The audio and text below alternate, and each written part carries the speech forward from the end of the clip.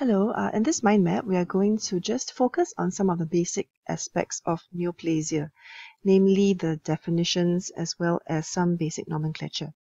So neoplasia is defined as a series of genetic events. So you can see that it starts at the subcellular level at the genes, and this gives rise to abnormal growth. I will elaborate more on abnormal growth very soon. The word neoplasia actually is from Greek and English translation, and it literally translates into new growth. So what does the word neoplasm actually mean?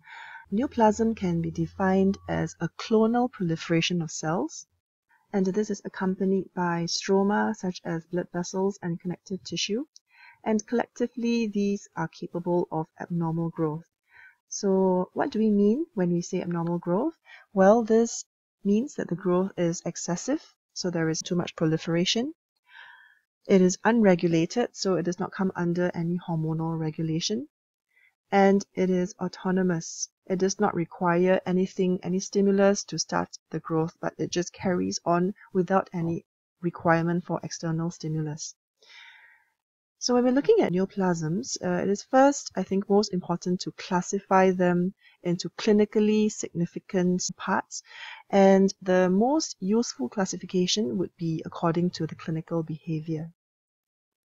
So according to clinical behavior, neoplasms can be classified into two very broad groups: benign tumors or benign neoplasms. We will use the term tumor and neoplasm interchangeably, and malignant tumors or malignant neoplasms. This will also be often the first questions that the patients will ask. Doctor, is this cancer? So cancer refers to malignant tumors or malignant neoplasms, and this is actually translated from the Latin word for crab, possibly because of the spreading morphology of these malignant tumors.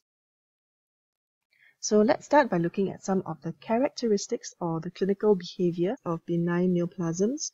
These are relatively innocent or indolent. They generally are not capable of invading into the organ, the primary organ or adjacent organs. They do not destroy tissue, and they do not produce distant metastasis or distant spread.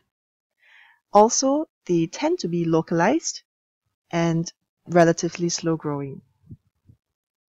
However, this does not mean that benign tumors always have very minimal clinical effects. Some of them can also give rise to quite serious clinical manifestations. For example, in tumors in the brain, because the skull is a very restrictive and a very hard cavity, tumors in the brain can actually give rise to compression of vital structures and can actually cause death as a result.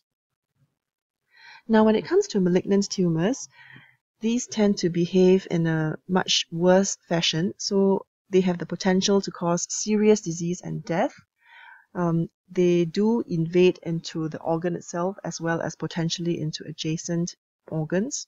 They can have a destructive growth pattern, and they can, of course, spread.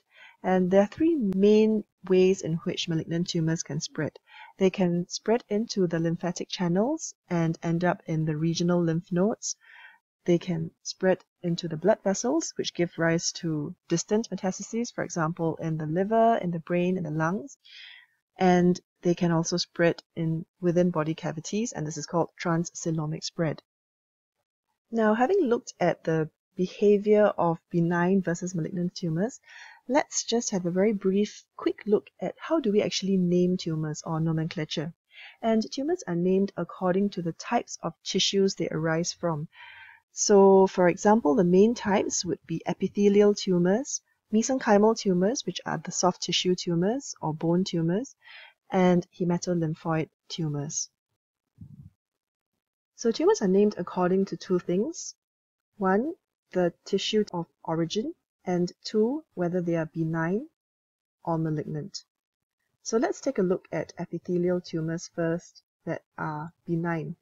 They will have this suffix oma. So it is tissue type followed by oma. So for example, if it's a gland-forming tumor, it's called adenoma. Adeno refers to glands. If it is a squamous tumor, sometimes we can have a squamous papilloma. So again, oma. Now, if it is an epithelial malignancy or an epithelial malignant tumor, we use the suffix carcinoma. So a gland-forming malignant tumor will be called adenocarcinoma. And if it's squamous, it would be squamous cell carcinoma. An example of a mesenchymal tumor that is benign, that is composed of fatty tissue, this will be called a lipoma, again with the suffix -oma. Chondroma refers to a cartilage-forming benign mesenchymal tumor. What about malignant mesenchymal tumors? They will have the suffix sarcoma. So if it is a bone-forming malignant mesenchymal tumor, this will be osteosarcoma, and the malignant counterpart to a fatty tumor would be liposarcoma, and for a cartilage-forming tumor, it would be chondrosarcoma. Now, for hematolymphoid tumors, there are generally no benign counterparts, so we have lymphoma and leukemia. Unfortunately, there are some exceptions to the rule when it comes to nomenclature. So there are some tumors that actually sound benign because it is just oma with the suffix, but they are malignant. And an example would be a hepatoma. This is actually a malignant tumor that is formed from liver cells. So the correct name is actually hepatocellular carcinoma. Sometimes they're called hepatoma.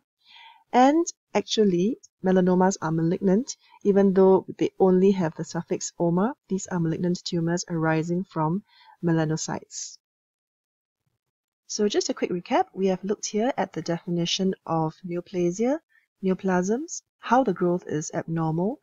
We have looked at the behavior in terms of the two main types of neoplasms, benign and malignant, and had a very quick look at how we name benign and malignant tumors of different tissue origins.